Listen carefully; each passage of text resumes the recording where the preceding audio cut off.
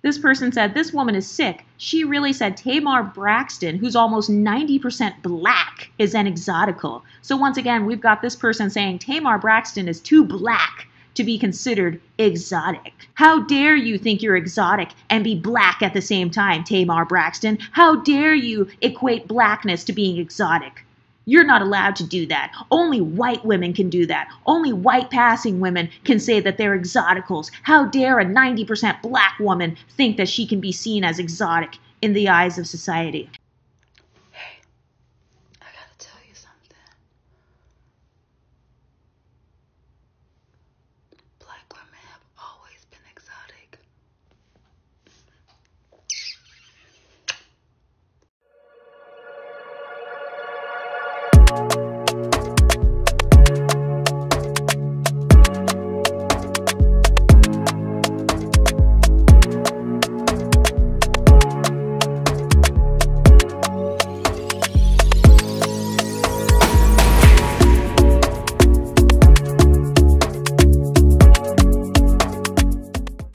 Hey Pretty Girl Club.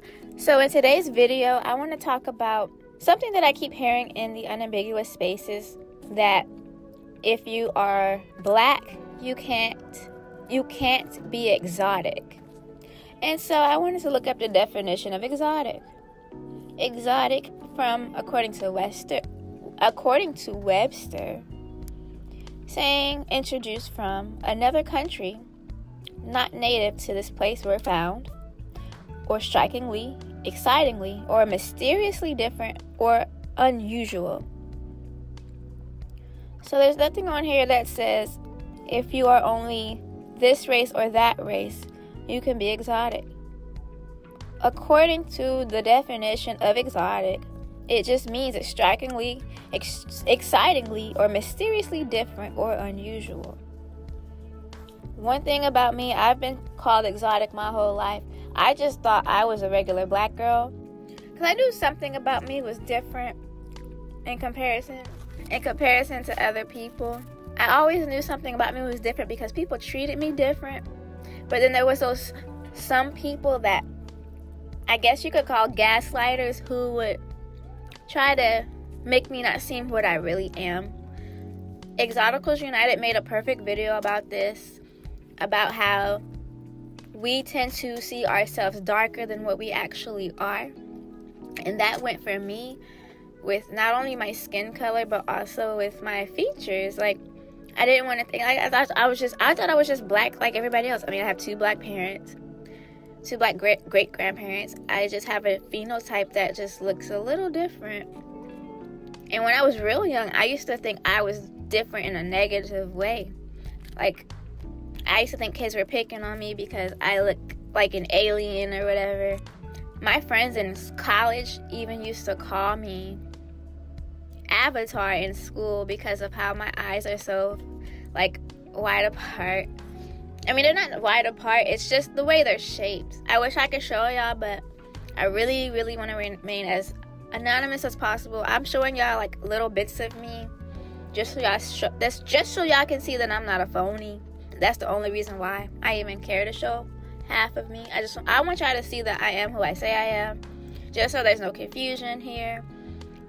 You know, I keep getting trolls on my page talking about this or that.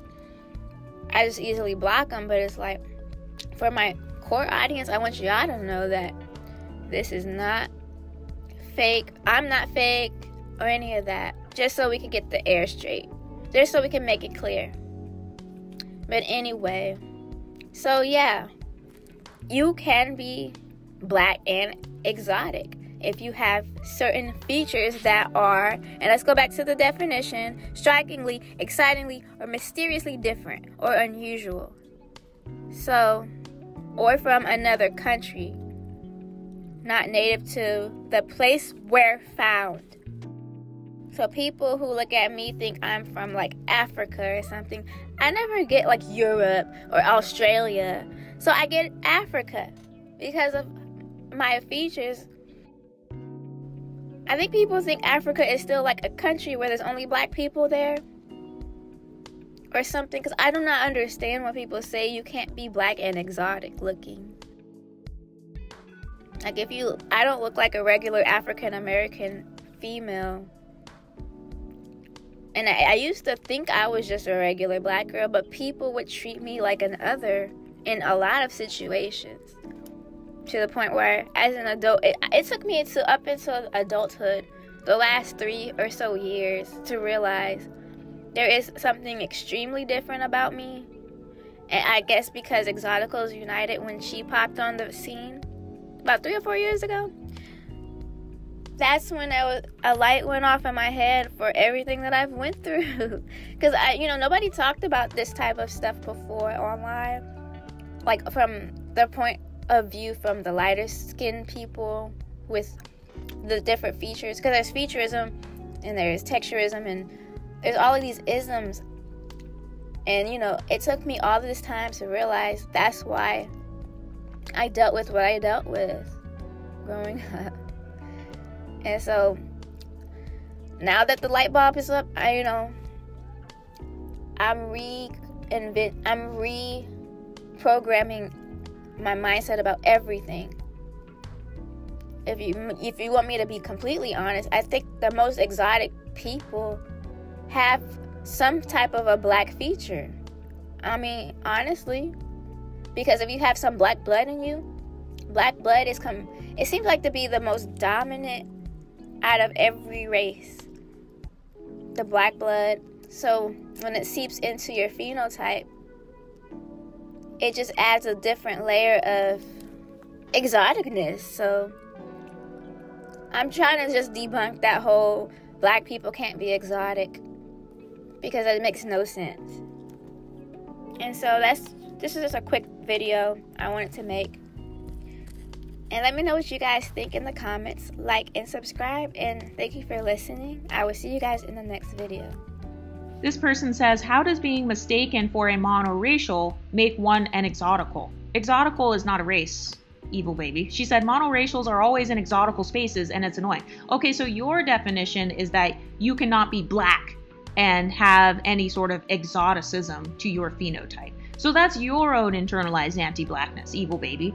That's not something that I promote on this channel. I do believe that blackness can be seen as exotic. I've noticed that people who are black, they view non-blackness as exotic, or people who are kind of like in line with the black community, they only view non-blackness as exotic. And then meanwhile, people who are maybe multiracial, mixed, or non-black tend to view blackness as being exotic. So I fall into the second category, and I'm never changing it. Y'all be asking any black woman you find beautiful or attractive what they're mixed with, because you can't equate beauty and attraction to blackness.